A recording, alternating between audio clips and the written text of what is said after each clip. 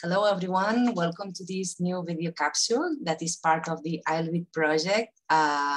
You might have seen other capsules regarding the handbook.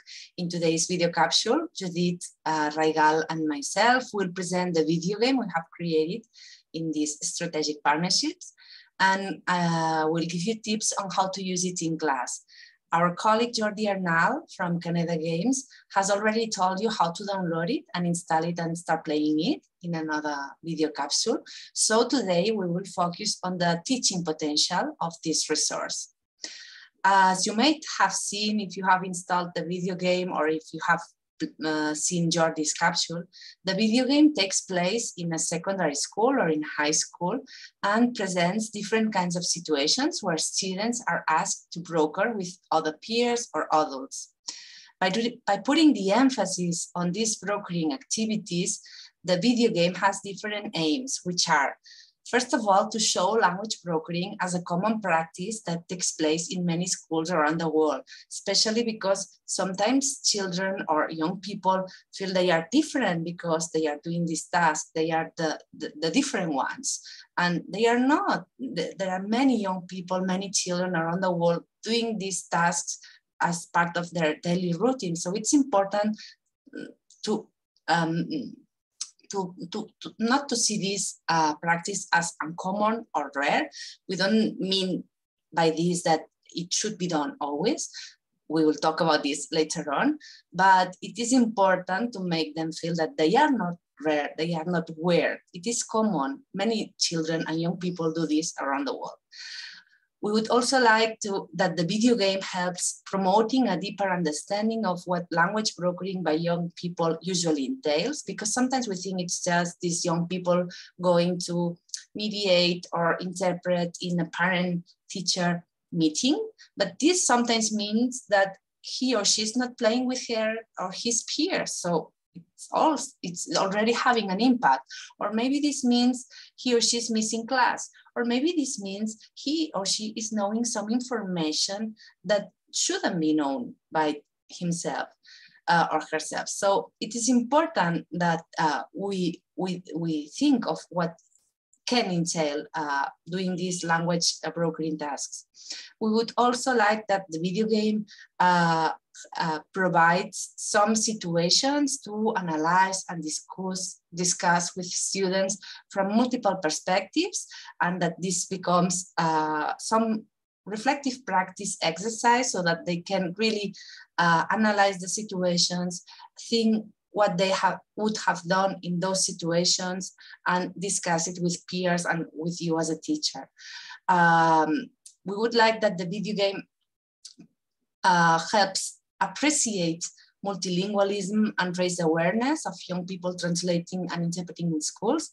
And finally, we would like it to provide tools and strategies to young language brokers to express their feelings towards language brokering and take care of their emotional health. Because sometimes maybe they feel bad because they're doing this, or maybe they don't feel comfortable, but they don't know how to express this. So it's important that the video game can also create a safe space for them to share their feelings.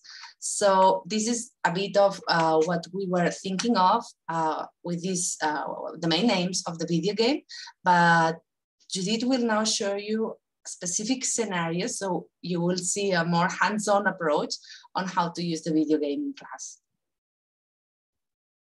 Thank you, Mireia. Now it's time to play. So let's share the screen and let's play. This is our video game. First of all, before we go to the scenario, I want to show you that we have a multilingual video game, as Mireia has said. And if we want to choose another language, we have to click on options. And here we have the option language. And the video game is available in English, Spanish, Catalan, Italian, and German. So let's choose English and let's start the video game. New game. As Mireia has just said, the video game takes place in a high school, and every time we play a scenario, we are a different character. So we can experience different emotions and different situations.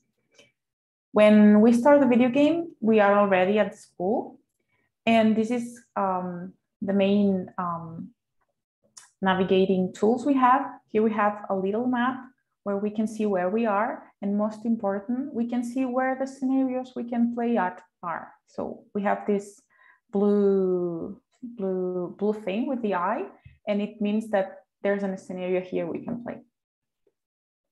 Then here we have the agenda. This is a tool that it's very useful because we can see all the days of the week. The video game scenarios are organized from Monday to Friday. And with this agenda, we can jump directly to the scenario we want to play.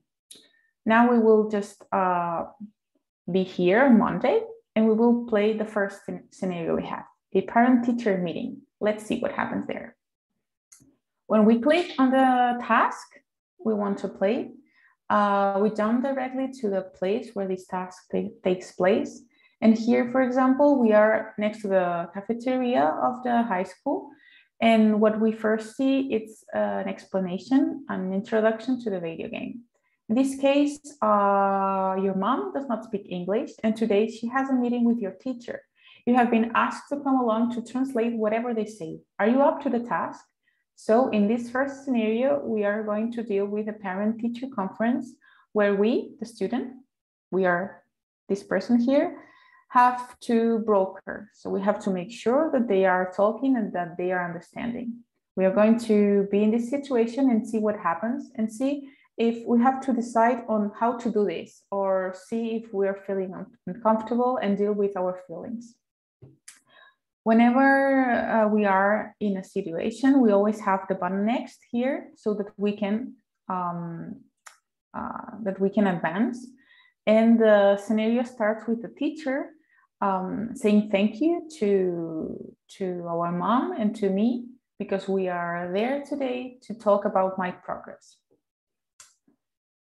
What we see directly after is that the student, so the player, answers the teacher question and she's not talking in English. So this is how in the video game we see multilingualism. We can see that the bubble here is in another language, and whenever another language is used, we can also see the translation right there so that we can follow what is being said, but we can also see that more than one language is being used. In this case, the teacher is not understanding what the student is saying.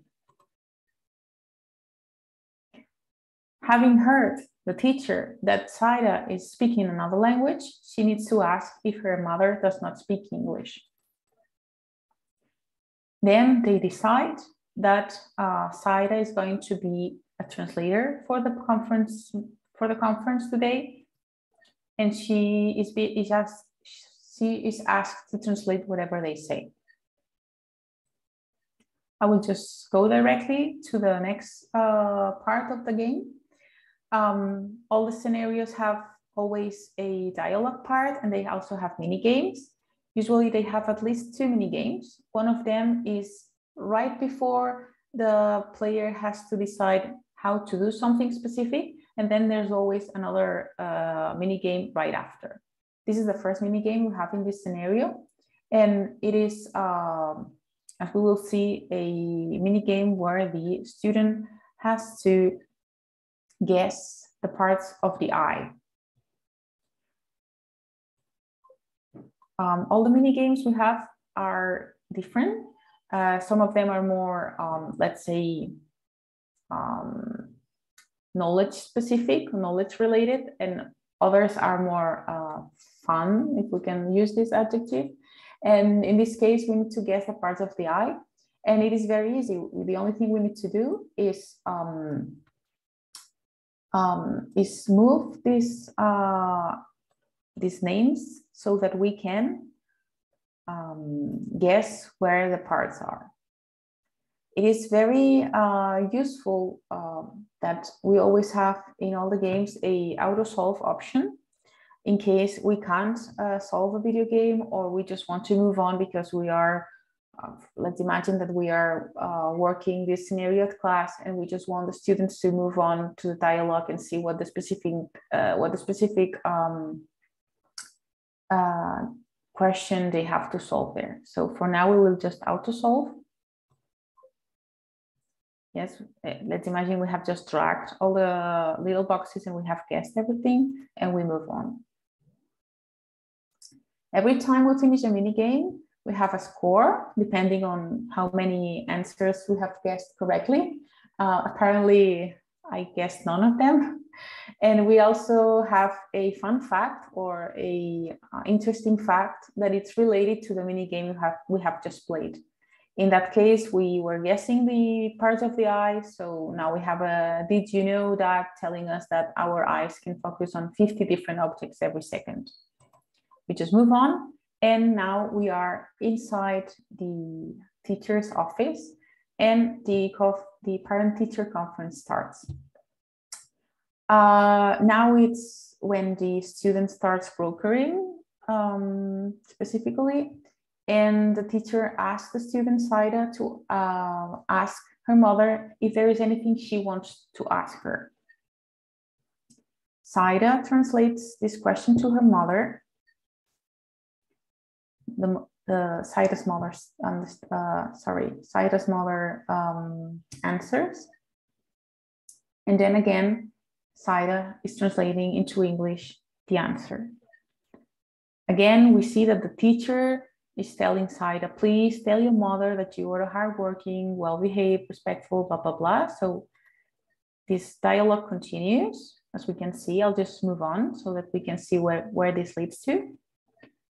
Every time the teacher is asking something, she's asking that to Saida, not to the mother, not to her mother. This is important because after the dialogue, what we see is that this leads to Saida feeling uncomfortable in this situation. Teacher is not addressing her, the teacher is not addressing the mother, who is the parent, but her. And this is making her feel uncomfortable with the situation. There is where the question of the scenario starts, the talking point, and there is where the player has to choose an option.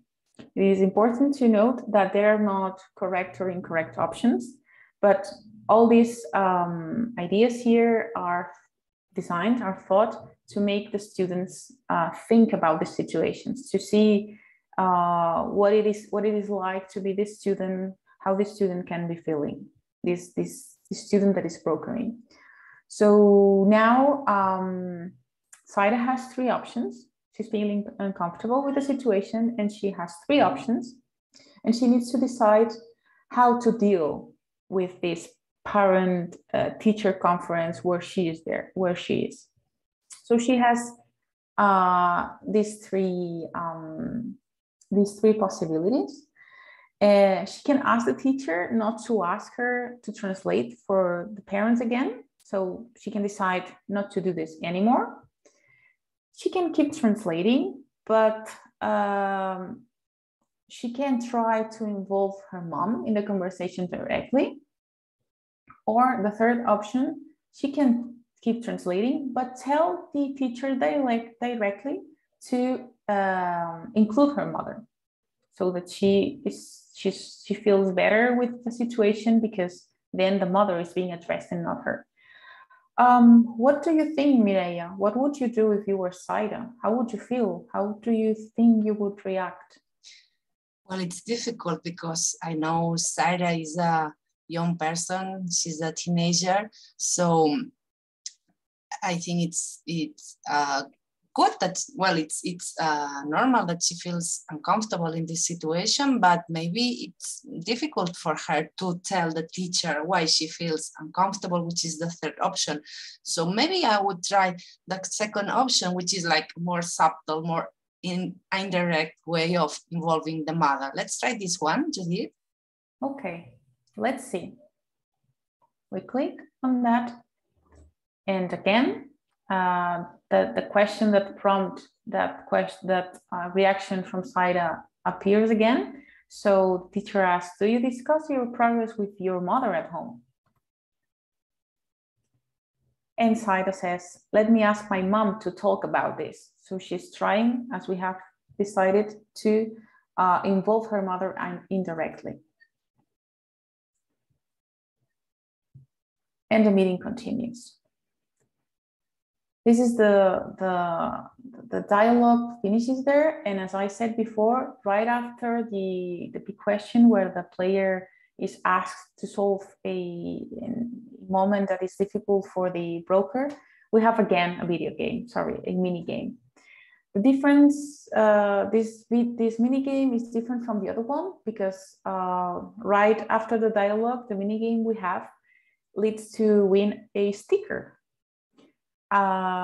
After each scenario, we have one of these mini games and we can win every time a sticker so that we can complete a collection.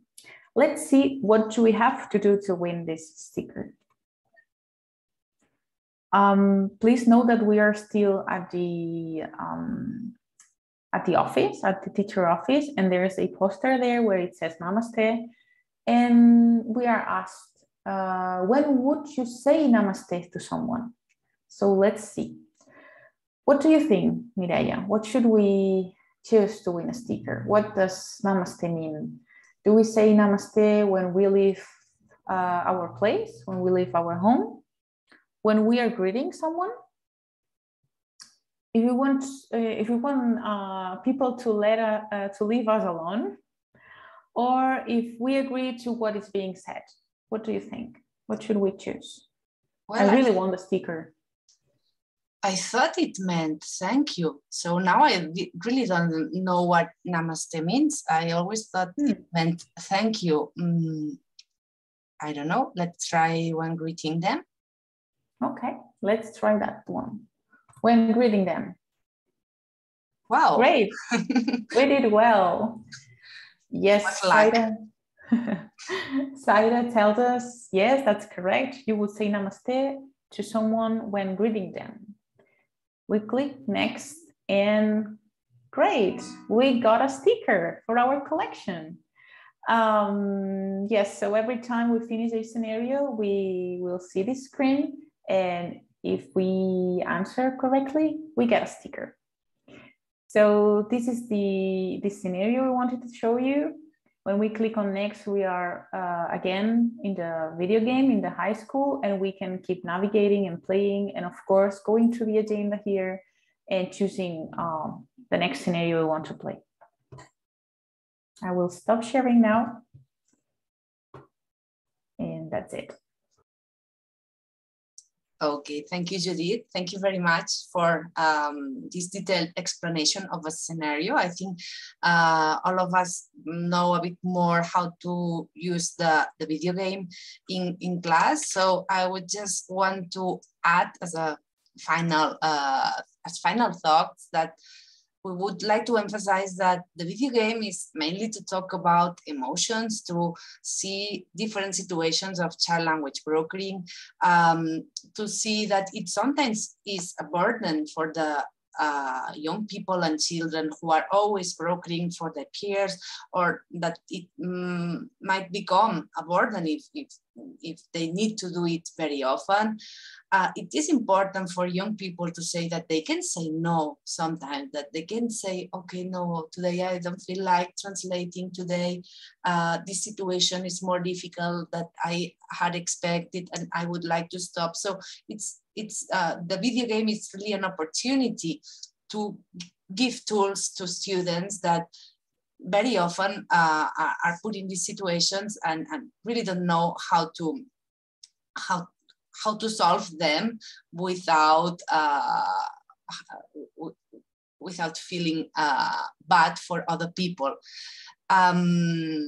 So that is why all the options really are possible in most of the scenarios. There are just one or two scenarios when we would like to be like more prescriptive, which are scenarios where, for example, a student is asked to go in an ambulance to accompany another peer that has hurt himself and they have to go to the hospital. We really think this should be asked to a professional interpreter. And in fact, the video game also wants to make us reflect that sometimes there are professional options that we have to remember that exist professional options. There are professional options that exist and that can that we can rely on them when we encounter communication barriers in school settings. The video game also allows you to talk about multilingualism, multiculturalism, and it promotes this perception that multilingualism is a good thing in our high schools, in European high schools, in high schools around the world, really. And we would like to remind you that you also have the handbook that provides like an overall perspective of child language brokering, young language brokering, but also the teacher's companion for the video game. And in the teacher's companion, you have complete descriptions of each of these scenarios with detail, with all the options the student have. And you also have guidelines for the discussion. So for example, if you were playing this scenario that Judith was showing, you can, for example, ask your students, have you experienced similar situations? Or what would you feel if you were in the situation of the student of Saira? What option have you chosen? So you can use really the scenario to discuss the situations. In certain scenarios, we provide also references if you want to really do a more detailed analysis of the situation. So that is really the objective of the video game. We really hope it is useful for you. It becomes a useful tool in your classes. And please just reach to us if you have any comments on how to improve it, that we would really would like to listen to you. Thank you very much for your attention, and now just enjoy the video game.